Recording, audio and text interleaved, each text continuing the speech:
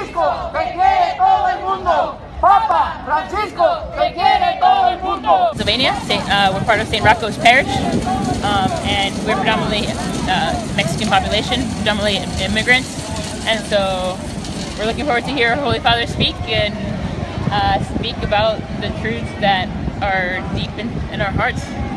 And what about the Pope's message has resonated with your community maybe more than previous popes? Right. I mean, because he speaks to the dignity of all man, and so because our communities being predominantly immigrants, they definitely feel the effects of the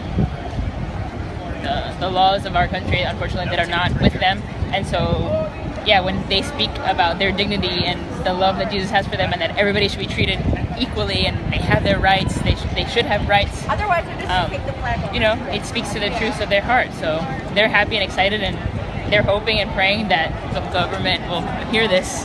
No. How many how many people from your parish are here? About 200. And how'd you get in? By bus? By bus, yeah. What was it like? What has it been like so far? Great! So far so good. There's a lot of people, so I had to go in here. It's been great. Smooth. Yeah, I lost a couple people, but that's all right. Well, we found them. We're good. Thank you so much, sister. Okay.